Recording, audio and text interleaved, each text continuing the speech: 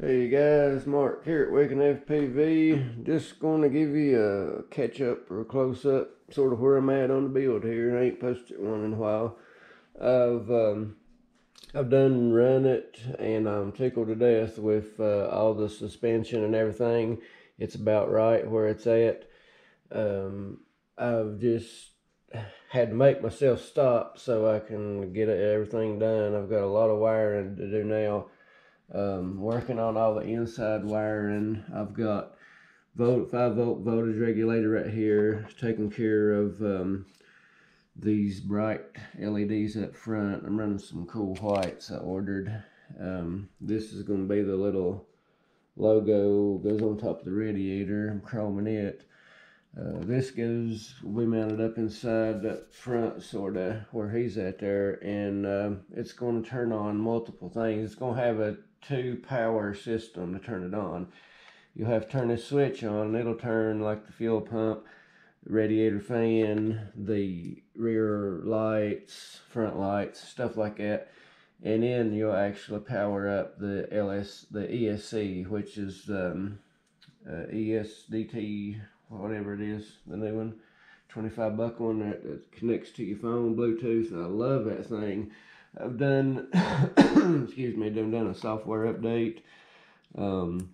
It's done showed me one of my motors was actually bad, and I switched it out, put it in when it started pulling wrong ohm reading or something.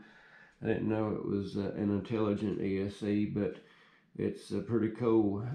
And I've played with the different modes, like I'll show you up under this thing too. I've played with the different modes of it, like crawler and drift and on-road, and for me, mine has the most power and the most speed at on-road. There is a difference. On my crawler, it won't go near as fast, and the on-road has the fastest top-end speed, and still crazy slow crawlability.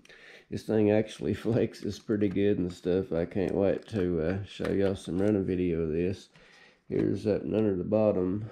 Everything's hid. You can't see anything. I built a skid plate there, and it's actually going to have an oil pan mounted right on the bottom of it, hiding the ESC power button. And you're actually going to push the belly of the oil pan to turn it on and off. I don't want anything visible. Everything I want hid.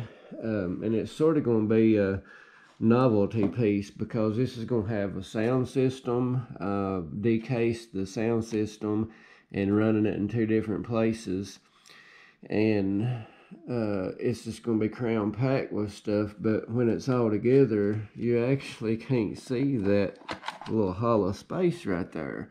Looking around it, it's like, where in the hell is everything? You know, where's the battery? Where's the ESC? Where's the sound system? Where's this? Where's that?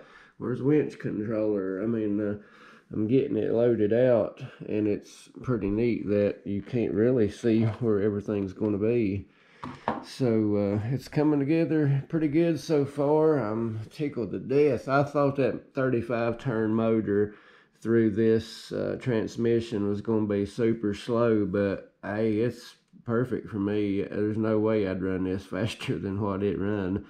Which it's not, I'm not saying it's crazy fast or nothing. I'm figuring it might be 8-9 mile an hour or something like that. I just wanted something to spin the tires good and do donuts and drift with it, and it does that excellent. I didn't think it would even have enough high speed to spin the tires and drift with it, but it's just perfect. I'm tickled with it. So hope to get you all a running video within the next couple of days. I should be done with it, and I figure 6 to 8 months on getting all my mess cleaned up.